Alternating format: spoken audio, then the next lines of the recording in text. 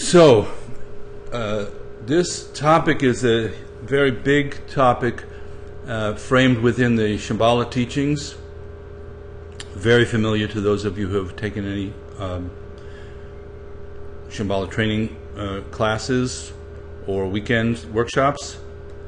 And we just had one here in New York that I co-taught with my son Ethan, Shambhala Training Level 1, which was, we actually, for the first time, had to turn people away. That was quite an amazing moment there for the weekend. We were just kind of bursting at the seams there. So, for those of you who don't know, the Shambhala teachings, as they exist currently in the West, were brought out by Chögyam Trungpa Rinpoche, and probably many of you have seen the book Shambhala, The Sacred Path of the Warrior, and his son Chögyam Trungpa Rinpoche is the second lineage holder and following on with those teachings as we go here. So Shambhala teachings, sort of from a mythic point of view, track back all the way to the time of the Buddha. And the sort of story is there was a king of Shambhala who requested to have the Buddha come and teach. And the teachings that he requested were for the people living in his kingdom at the time, and for them to be able to access the contemplative practices and sort of a view that would enable them to continue to practice but remain sort of embedded in their secular lifestyle. And of course the famous line that Trungpa Rinpoche used to say is that then according to the legend, that Buddha asked the monks and nuns in his retinue to leave so they wouldn't hear the teachings that he gave to the Shambhalians, because they were sort of had a different slant to them than the renunciate teachings. In essence, I think it would not be at all unfair to say that the Shambhala teachings and the practices are utterly intertwined with the Buddhist dharmas and teachings, and so that we can see easily that the practices themselves, in terms of the meditation practice being central, are similar. And if you looked in terms of really framing the Shambhala teachings, it would not be inaccurate to say that they are tantric or Vajrayana teachings linked with a very strong sort of Mahayana society kind of message. So if you understand the third turning of the wheel of the Buddha Dharma, the notion is that there's a proclamation or a kind of positive statement made at the beginning of the fruition of the entire path, which is the notion of that we already have the resources and the kind of qualities inherent within us that we are seeking to cultivate in the path. They don't need to be imported from somewhere else. So, of course, in the Buddhist terms, this is called Buddha nature, and sometimes bodhicitta, which are, considered to be an essence of sentient beings like ourselves, which can be covered over, you could say, by all kinds of habitual patterns and confusion and kleshas, as we'd say in the Buddhist word, or neurotic patterns, and can be uncovered to kind of shine and have our most brilliant and most virtuous qualities, kind of shine through. So the notion in those style of teachings is that you could say the path or the ground is already considered to be fully ripened by nature. And so in the Shambhala teachings, the way that we talk about this is we say there's that beings, sentient beings, and particularly human beings in this case, since that's who we're talking to, in case there's any other little creatures floating around or running around your apartment, they could listen to if they want to. But these teachings are very specifically for human beings. and that human beings possess something called basic goodness.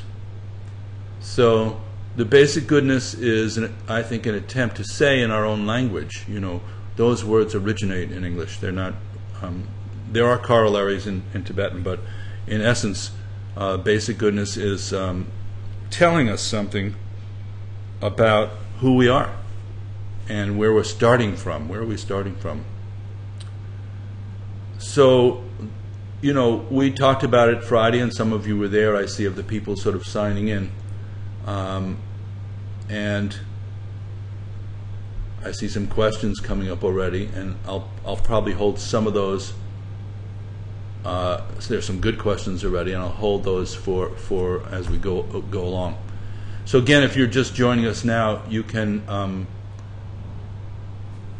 put your texts and comments and questions in by opening up a second window on facebook.com/DavidNickturn, and you'll see the scroll there, and you can just type in there.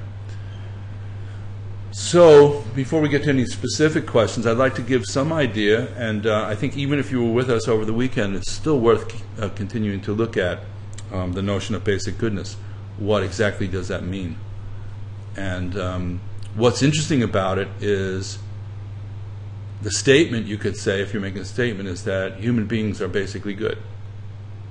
So, of course, that might seem naive or simplistic. Some of the best truths do appear naive and simplistic. Like you reap what you sow, things like that. Do unto others as you would have them do unto you. A stitch in time saves 9 while we're at it. That's a good one. Literally provable. If you have any socks, you can prove that particular one. So the idea is that we have some kind of fundamental quality that's indestructible. In Buddhism, we would talk about it like Vajra-like or indestructible. And not based on causes and conditions. That's what basic means. Sometimes it's called unconditional basic goodness in the full expression of it. So that's a powerful thing, that you say something is not based on causes and conditions, because pretty much everything that we are involved with seems to be conditional. If you looked at your hair and your glasses and your fingers, all changing all the time, the cause and conditions of this body that we have are clearly that our two parents came together in a certain way, and without that event happening, I'm not sitting here and you're not sitting there. So now we're talking about something that's not like that, that's not based on the cause and conditions being right. It's the fundamental nature, the Buddha nature, the basic goodness. So we're going to look at that unconditionality partly, and then the second quality that's ascribed to basic goodness is that it has all kinds of expressions, some kind of fundamental quality that expresses itself a number of different ways. All of them, by our sort of standard practices, very positive, very virtuous, leaning towards, benefiting oneself and others in genuine ways, leaning towards authenticity, leaning towards appreciating the richness and details of our existence in so many different ways. So the relative aspect of basic goodness is also something that I described this weekend as just that kind of feeling that you have when you want to give a child a cookie. You can make it as complex as you want, but the fact is, the simple moments of love and caring that happen during a day, and I would say, as Chögyam Trungpa Rinpoche used to say, when something touches our heart, and sometimes when we're doing practice, I say to people, why don't you go ahead and touch your heart, because so much of our activity seems to center around our head and kind of our conceptual mind, that just dropping your awareness down into the heart. And it comes up into your throat then too, because if something touches your heart, then your throat, you have sometimes trouble speaking. And then sometimes it goes back up into your head because you feel like crying. So these feelings that we have where we let the world touch us in a sympathetic way are considered to be very close to our actual essence when that's happening. There's not much that we can do to stop it from happening other than shutting down. In other words, we're saying this is more natural, this kind of compassion, this kind of empathy, this kind of clarity of present awareness. These are the natural things. And the rest of it is kind of fabricated or brought about by various causes and conditions. So in a way, it's sort of turning the whole thing upside down, how we normally think that kind of things are messed up and we have to fix them. Right? Isn't that how we normally go about it? We say, oh, this is such a mess, I'm a mess, but if I worked hard enough, I could fix it, clean it up. What the basic goodness teachings are saying is you're not a mess, actually. You're basically good, we're basically good, but anyhow, you could have some kind of cover-up going on, some kind of obstacles. So it's very optimistic, it's very positive. And one analogy we could use that I like, there's several good analogies. Let's try a couple for basic goodness. One is like silver. So probably most of you have some kind of silver. If you're younger, you inherited it from your parents. It's not so common that people buy a good set of silver, but you've played with silver, you've seen it. And the silver tends, at least in the old households, it tended to get put away in these kind of velvet boxes, and taken out for nice, beautiful feasts and dinners and things. And then you look at the silver and it's going, oh my goodness, this can't possibly be the silver I put into the box because it's all covered with tarnish and junk. So, sorry. And then you get out this very smelly paste called silver polish. And you rub on it, and amazingly, the tarnish part comes off on the cloth, and the silver starts to shine, and becomes quite luminous and beautiful. So this is like basic goodness. We didn't really create the silver was underlying there, and we're just simply removing that which obstructs the direct perception of its true quality.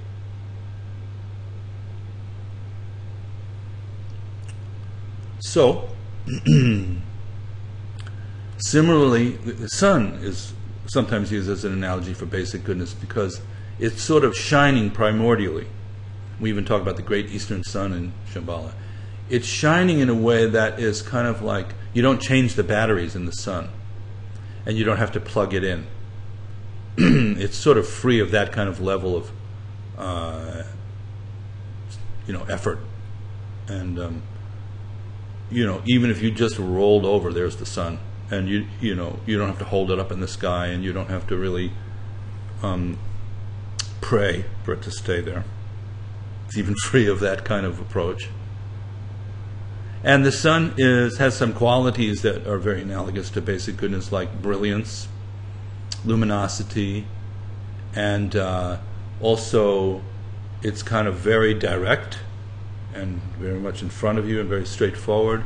It's kind of unavoidable in a way, has that quality. And it's also vast, compared to just like if we set up lights in a photo studio, you need to do a lot of effort and you put all these bulbs together. But if it was a sunny day, it would be like not only the whole room is filled with light, but the whole neighborhood is filled with light, the whole city is filled with light. And you can get some idea of the power of the sun when you don't live someplace where there is electric lights, like if you're out in retreat or in the country or something like that. But even in the city, you get this feeling, this kind of dull glow from the city that never stops. But when the sun comes up, it's just thousands of times more bright than any human light. So in this way, the primordial quality is represented, the luminous or light quality is represented, and the kind of vast quality of it is sort of transcending, pettiness and petty mind as the metaphoric part. Now, the sun, in terms of our experience of the silver can be like, wow, it's dirty, messy, gunky thing, until we clean off the tarnish. And similarly, when we have weather, we can have a day in which we say, oh, the weather, we're having bad weather today, which is a very humanocentric point of view. From the weather's point of view, it's neither bad nor good. But from our point of view, we go, oh, it's raining, so this is going to make it more difficult for me. But if we were really anxious people, we would say, oh, the sun's never going to come out again. And, we'd have a certain amount of panic about it. But we know that basically that's going to be impermanent, and the clouds are going to pass, and we have that bright sunshine again. So our relationship to the sun is temporary, on and off. But the sun itself, just like basic goodness, is basically just on. So that's a very powerful point of view. Excuse me, to say that our nature has that kind of quality to it. And of course, it's worth exploring. And the way that we explore this premise of basic goodness is that we test it or mix it with our own experience. And the best way we do that is in practicing meditation, but you can also do it just right now. So you look at your own nature, you look at your own experience, and you look at the quality of it that's kind of manufactured, you want to say, that we kind of create and so forth. And then there's a quality of just relaxing into the nature of the natural mind, the natural heart. And the only way we can really do that is by doing nothing, which is interesting. If you try too hard to do it, of course, then you're creating some kind of situation in which you're manufacturing some kind of goodness. And it becomes quite superficial, and it's flimsy. For example, if somebody's trying so hard to be good in the conventional sense of the word, and then you get their goat, you hit their buttons, they're gone, and they're not being so good anymore. They might be quite irritable and upset. So the kind of basic goodness that we're talking about isn't really based on, superficial conduct or circumstances turning out how you like them, things going well, things not going well. So I hope that's clear, that the notion of basic goodness is beyond all that. It's referring to some kind of workability and some kind of brilliance and lusciousness of our existence that doesn't need to be pumped up. And we can access, by cutting through, penetrating, a haze, a cloudy haze, or you could say a tarnished kind of gunky mental overlay. We have to penetrate through that, and that's where the meditation practice can help.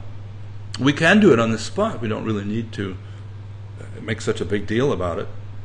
And the way you do it on the spot is just by kind of, you could say, recognizing the spontaneous quality of nowness. That no matter what we do, we can't really destroy nowness. And it's indelibly linked to the idea of basic goodness. It's the idea of nowness. Sometimes in Shambhala we call it a dot, or this exact moment, and just allow people to kind of notice that. Even in cyberspace you can. Even though it's a very seductive environment for like getting lost, still we're trying to use it in a way here to go, even as we're talking virtually through all this kind of technology, still this quality is present, and still you can access it by leaving a little bit of space for your mind to just mix with the extreme nowness of what we're doing right here. So the meditation is really about cultivating your relationship to basic goodness, or recognizing it as existent in a certain way, by allowing and nudging yourself to be in the moment. You have to allow by relaxing, and nudge by cutting through all the other stuff, all the tarnish and all the cloudy mind. And you get that combination going of cutting through and then relaxing. And that's really what our meditation practice is, at all the different levels of it. You cut, and then you feel some effortless quality. And you rest. So, basic goodness, this is the legacy of Trungpa Rinpoche, to talk this way. And now, the current lineage holder Chögyam Trungpa is emphasizing this so much, just even in the midst of what are very subtle and sophisticated teachings on the qualities of the mind, and the Buddhist legacy is so deep and so rich. Even within that sort of array of teachings that could be presented, Chögyam Trungpa now is just powerfully just drilling this idea across of we're basically good.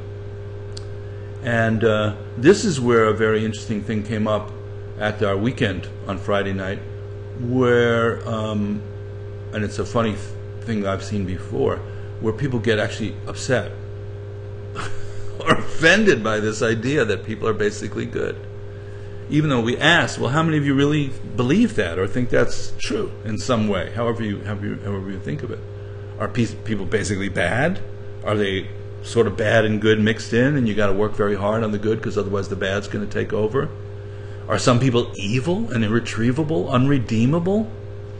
So one of the people, I think, got up and sort of said she doesn't want to apply this to everybody because she thinks some people basically are mean, evil, and I guess unredeemable.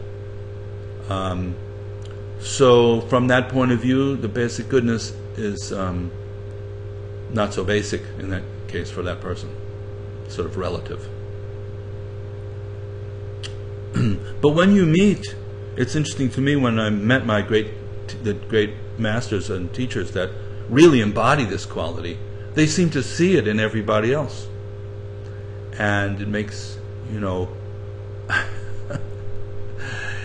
have to see that.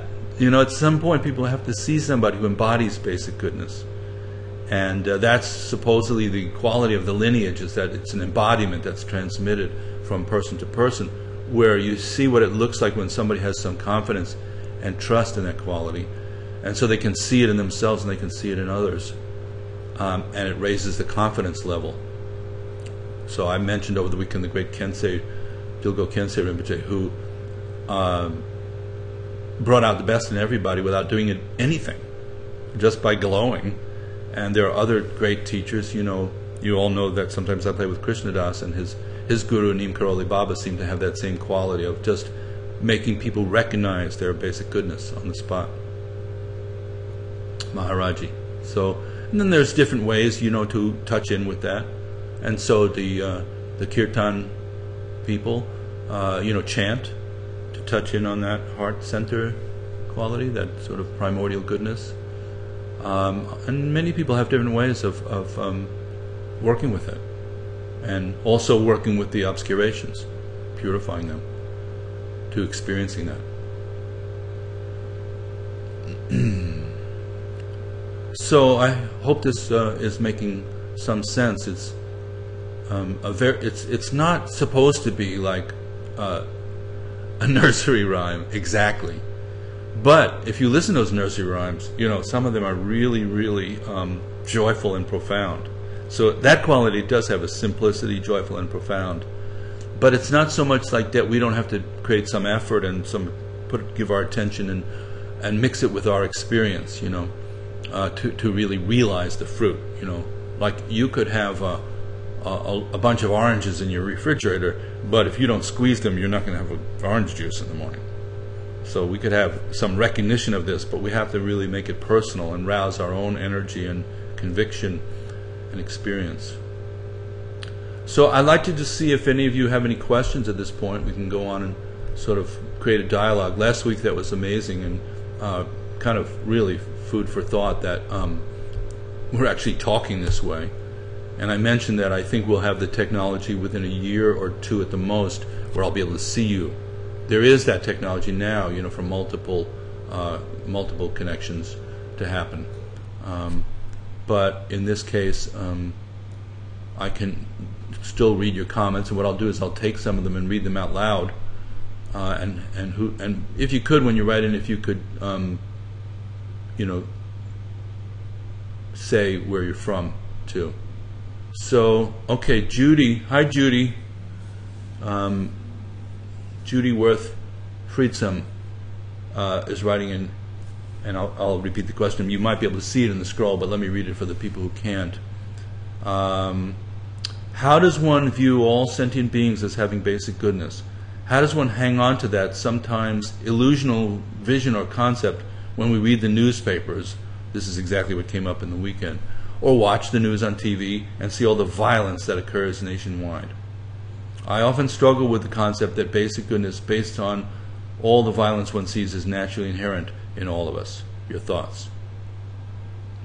Well, frankly, just want to get a little water here. If we're not ready for that question, we're not ready to talk about or study or teach Shambhala teachings, because otherwise it's just a kind of naive,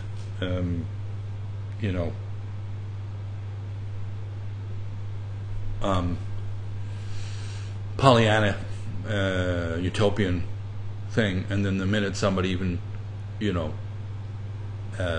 punched somebody else, it's over. Shambhala just was over. So how do we deal with the chaos and confusion in the world around us? And what was interesting this weekend is when Ethan said it's sort of confusion as opposed to evil. I think that's a very powerful notion.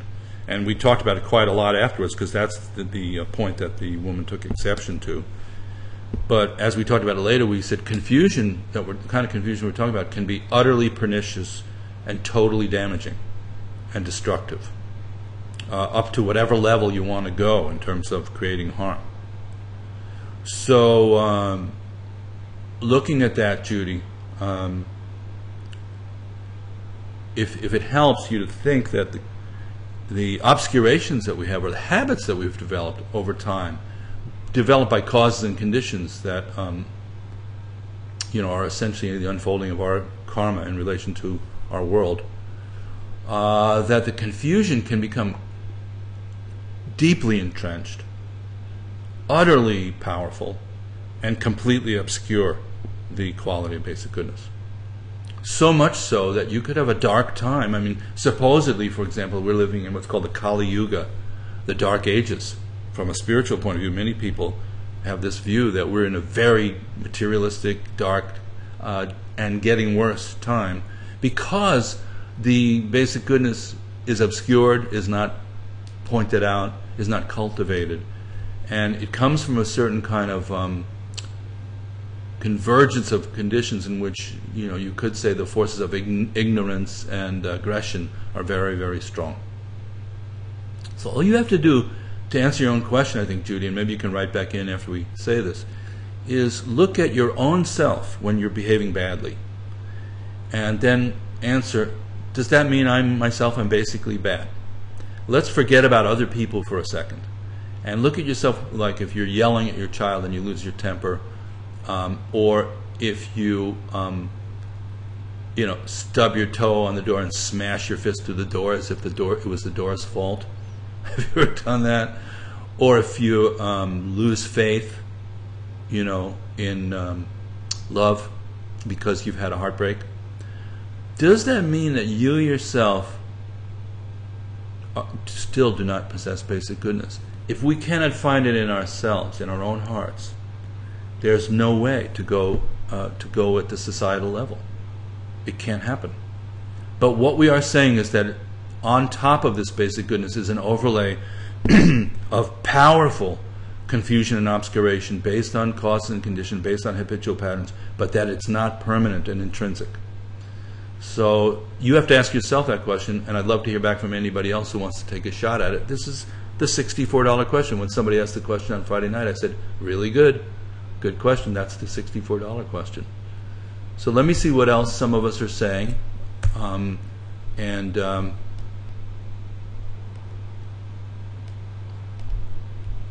Who's online with us now? We have quite a few people at this point. Hey Marzia from Rome. You're up late again. It's probably 2:30 or 1:30 or 2:30 in Rome. So great to see you. You're very brave to be joining us, and much appreciated. And so we're going to go out and have some pasta tonight after we finish this, so we can celebrate. And let's see who else is around. Joelle. Hi, Jello. How are you? Nice to see you. I gave her a little nickname by rearranging the letters of her name. Karen is still in Brooklyn. Yvonne, hello. Greetings back to you. So let's see what other questions. Okay, Karen is saying, I find this a surprisingly difficult concept to come to grips with. You bet your boots, Bob. Because if it was easy, things wouldn't look exactly the way they do right now. I can imagine the basic goodness as a feeling of lightness, perhaps even joy. But is that it? Is morality or values something linked to this? I think there's so many ways to talk about this, and some are a little more abstract and some are a little more experiential. When Trungpa Rinpoche used to talk about basic goodness, he often made really sure to connect it to experience. So he would talk about, the qualities of being able to perceive the world. We have everything we need to connect with our world. We have, these fantastically sophisticated eyes that intersect with an astonishingly vivid world. We can discriminate red from blue. And when you really open the gateway to the sense perceptions, this is a way to experience one aspect of basic goodness. When you have some kind of sharp reminder that it's actually now, not just something people write books about, but actually they're right, it is now, and we are being here now, and it is powerful. And when you yourself personally have some reminder of that, I gave the analogy over the weekend of a thunderstorm, and that I experienced out in Long Island, where we had to pull over the side of the road because the road was unpassable with the force of the rain and the thunder, and the lightning struck about every 2 seconds for 1 hour. Never ever seen that before. Don't know if I'll ever see that since. Not completely sure I really saw it because it was so shocking, but the vivid quality of nowness was made apparent because it was made unavoidable. Normally we think we have a choice. We could be thinking about the past or the future and dwelling in certain ways. So through the sense perceptions, the vivid power of nowness, which is something that can be pointed to and brought out in a situation, and wakes us up. The other is by literally, and I mean this physically, to feel one's own heart center.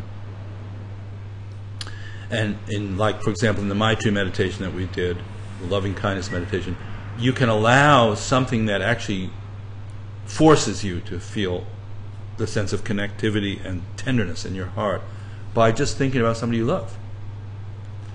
So if you want to, Karen, that's without qualifying it any further, think about the immediacy and vividness of now experience, the momentary experience, and the kind of tenderness or soft-heartedness that we have when everything else is stripped away. Like if we lose somebody we love, and we have no defenses left. There's no way to ward it off or to manipulate the experience at all.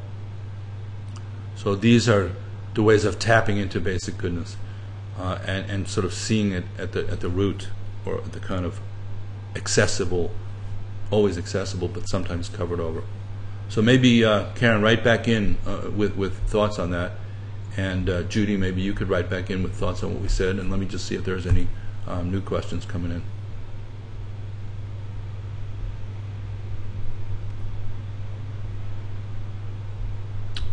Okay. Harvey, hello. He says, hello everyone, what a nice idea. Well, that's good, that's encouraging. It's kind of us going digital here, but still trying to do some Dharma together.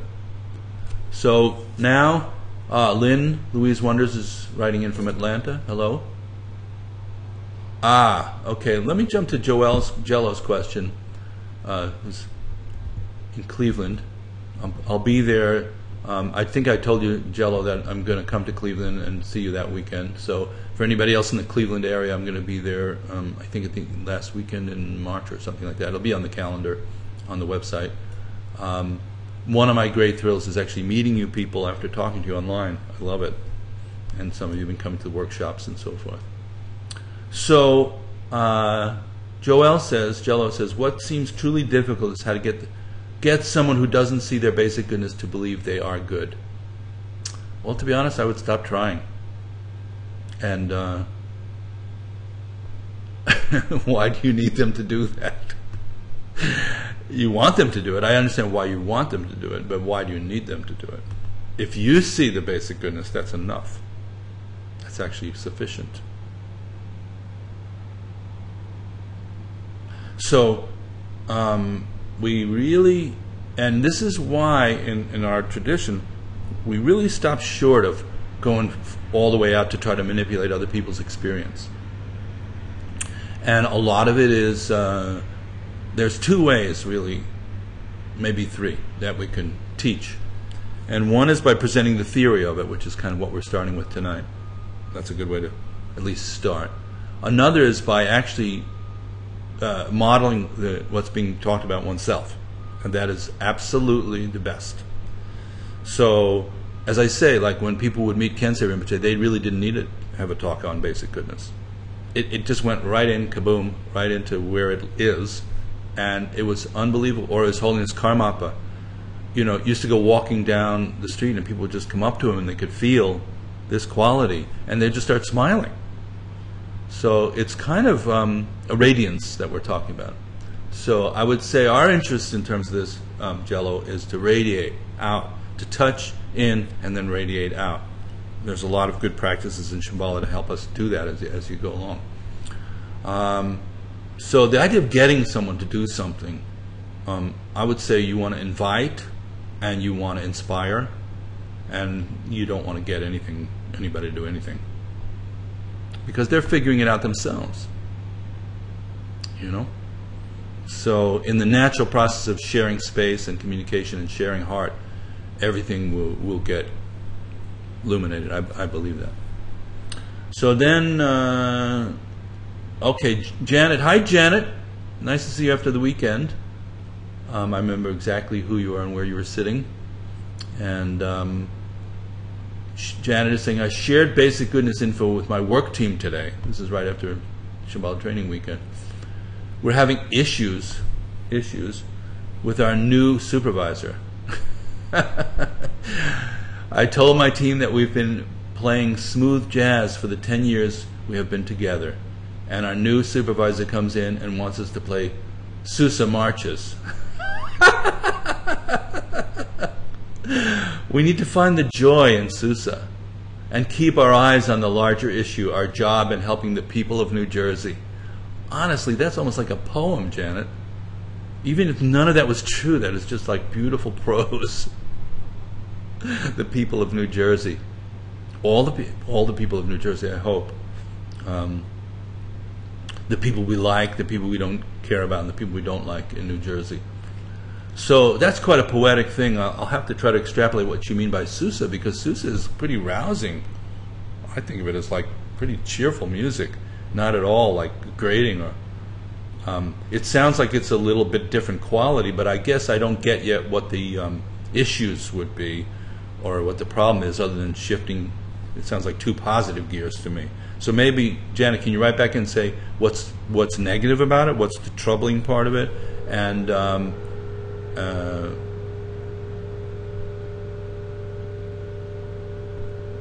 how maybe there's some friction there.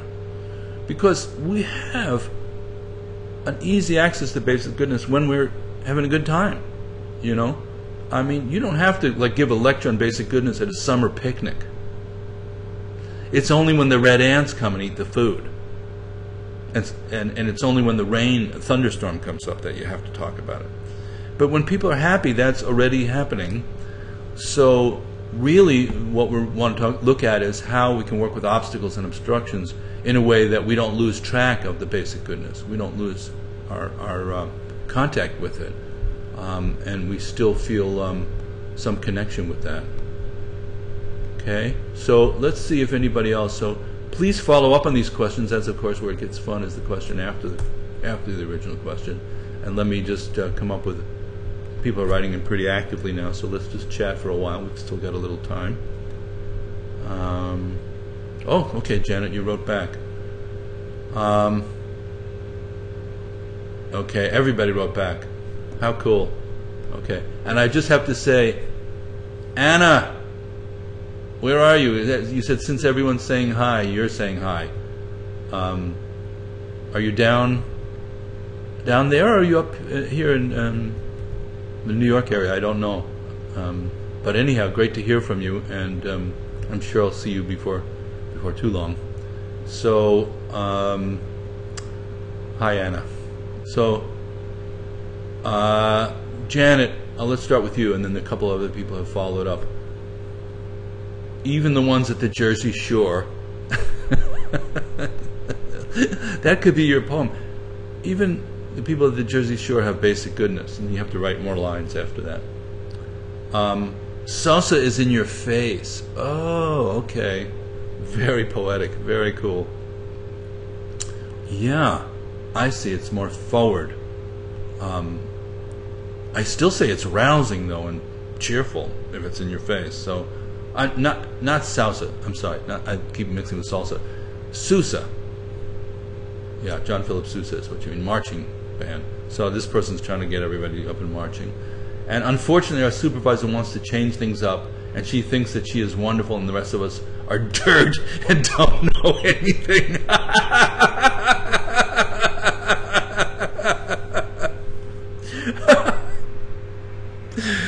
Unbelievable. Okay, Janet. I'm glad you're able to bring your comments down to earth in that way. I'll read it again. Unfortunately, our supervisor wants to change things up, and she thinks she is wonderful, and the rest of us are dirt and don't know anything. I'm sure John Philip Sousa didn't think that, but now we take your meaning. Oh, this is really, I think, this is where the rubber hits the road in Shambhala. Because everybody comes to these talks and they go, okay, I get the theory of this. Now, how do we actually enact it in day-to-day living? And that's where it becomes very challenging. And that's why we call it the path of the warrior. We don't call it the path of the wimp. And the path of the warrior is we know, we don't even expect, we know things are going to get messed up and be chaotic and obstreperous. We're ready. We're ready and we have certain weapons that we use to deal with it. The one is what we call windtor, so having your energy up. So your confidence and your energy are strong, so you don't feel beaten down by life. So that would be one thing. The other is the kind of different types of important communication that happen within a sacred environment, in which we're able to meet the challenge. You have a new challenge at work there. First of all, the first thing would be to welcome it, psychologically, to open your mind to it and welcome it and say, okay, this is going to be interesting. So when a warrior is faced with an obstacle or an obstruction or a challenge, there's a kind of relishing going on. And I've often likened this to techies in the recording studio environment which I work. I've been in studios where there's maybe 80 musicians on a clock, tremendous money going by, maybe 10 clients in the control room, and the machines start malfunctioning. And you call in the tech person, he walks in utterly oblivious to the stress of that and utterly curious about what it is that went wrong and what's going on, because that's how he makes his living, he or she makes their living. So that kind of curiosity about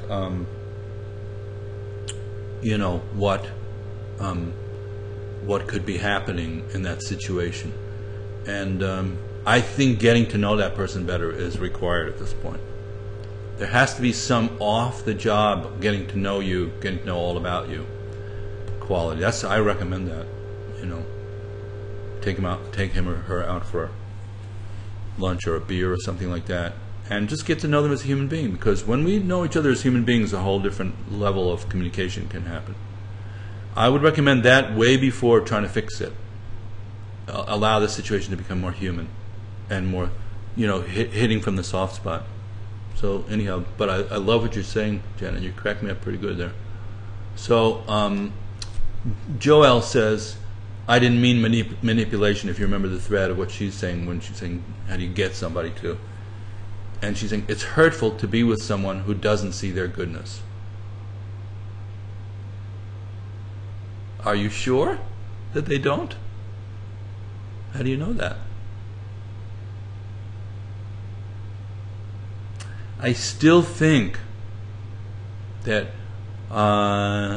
if we allow for a bigger space in which these things, we recognize that all beings are working through these equations within their own parameters, that we have a different kind of attitude towards seeing challenging circumstances, feeling other people's pain and discomfort, and leaving a lot of space for them to have, to get to it their own way.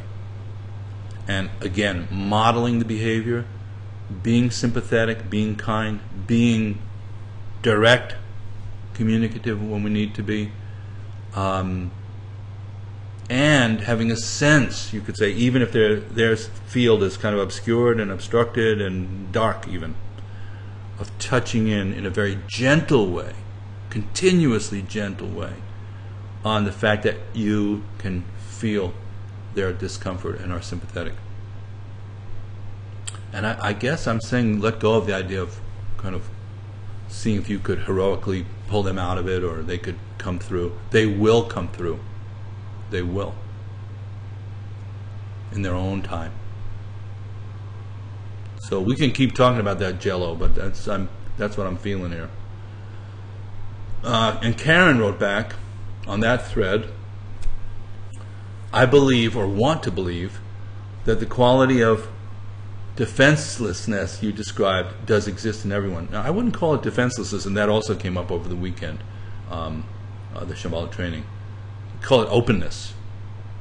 But defenselessness has another implication. It's that somebody's going to then walk all over you and you're just going to let that happen.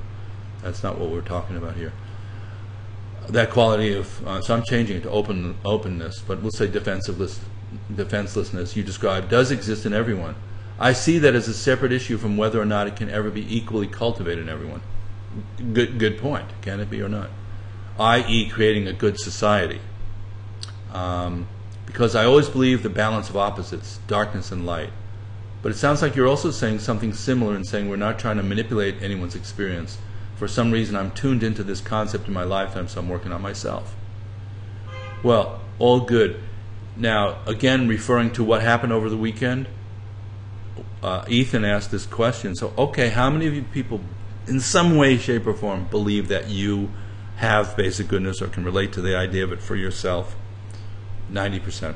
Raise your hand. How many of you believe that human society has this quality? Basic goodness. That society is basically good. 2 people raise their hand. 5 people raise their hand out of 130. So you're not alone there. And I think the quality that we're talking about is definitely, you're right. If we can't cultivate it ourselves, that has to be the starting point, because there's no way, if individual people are not processing this and experiencing this, if you lay it on society at that point, you've just misplaced it one further step. But I think one of the things that Sakyong Mipam has been saying lately, and it's moved me, is that society is not this monolithic thing. Actually, it feels like it is at times, but it's a additive sum of many, many, many, many small exchanges between people. And from that point of view, the kind of logic would be that once you have 2 people, you have a society. So if each of them has basic goodness, and now you can work on the space between them, and the communication, the cooperation, and harmonizing that, you begin to create a foundation of some kind of positive social fabric. It is possible. It's much more challenging, no doubt about it. And very few people take this on. From a spiritual point of view, to create a society, Send me a list of who's tried that. You know, very rare. Usually separation of church and state, right? You don't want to mix the metaphors. Sure, everybody's happy and peaceful in church, but those same people go to work and chew each other's legs off during business exchanges. So this is a very deep thing, Karen, you're saying. I can really relate to it. And I think it's kind of, individual cultivation has to be the starting point. No doubt about it. And then small groups, dyads, triads, quadrads. Wow, we've got a lot of comments. I'll do my best. We have about another, I'm trying to not go on and on with these things to the point where we'll get kind of too bored. But I invite you all to, on Facebook you can just message me, and or we'll leave this scroll up and you can continue and we can comment and talk to each other. So please feel free to address somebody else's comments. As Trungpa Rinpoche used to say, your guess is as good as mine. There's some format in which we're all talking about it. Okay, so Judy is saying, in essence, seeing basic goodness in everyone can be challenging, and no doubt about it, it can be challenging. And that's why it's the path of the warrior, not the path of the easy path. It's a hard path. But I agree. And then Judy said, summing it up, I like your comment of gentleness. Perhaps that's one way to apply this teaching on a deeper level. No doubt about it. The two, powerful dipoles of the Shambhala path are gentleness and fearlessness, both. And gentleness, I would say, is absolutely the icebreaker of the two. If we can't experience that softness and gentleness, that soft spot that we talked about, the whole rest of it is going to really be on unstable footing. It's very deep. Being gentle is very deep. Much agreed there.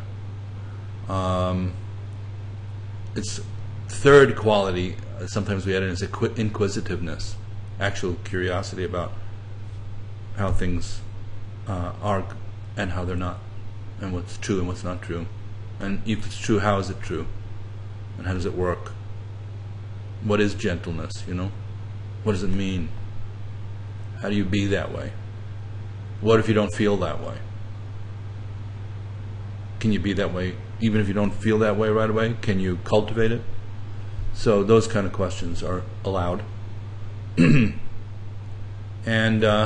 Janet's saying, thanks, David. Well, you're welcome. And Jello, thank you. I will put away my Buddha cape.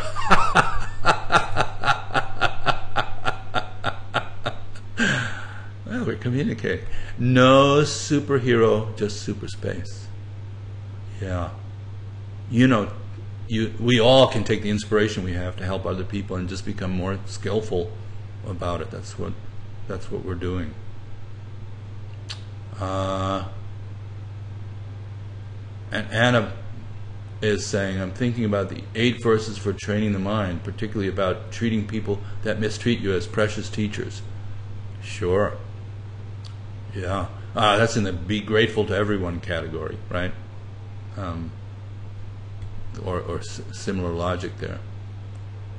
Be grateful to everyone. Not so easy to do, Anna. Think about it. Not so easy, right? Because to the extent that we want to have things come out a certain way, we actually can't do that. The people who are bringing us that which we don't want, the 3 kinds of suffering, getting that which you don't want and losing that which you do want, and the alternation between those. Once we, if somebody gives us what we don't want and we're still grateful to them anyhow, we've kind of unplugged a very powerful little module there. And it's, I think, softening is the only way to get there. There's no way to push our insight through like pushing a thread through a needle and then we get there. So a broken heart is good news from that point of view. Rinpoche used to say, chaos is good news. And he actually was not messed up by chaos. He was very stable in the middle of it. And some of that has to do with really releasing the outcome and just being with the process.